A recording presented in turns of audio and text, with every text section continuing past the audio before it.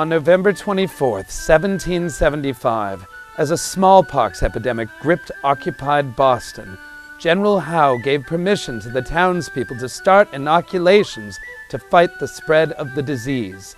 Simultaneously, Howe began to expel infected citizens from the town, sending 300 or so to Point Shirley and into the lines of the American militia that besieged the city.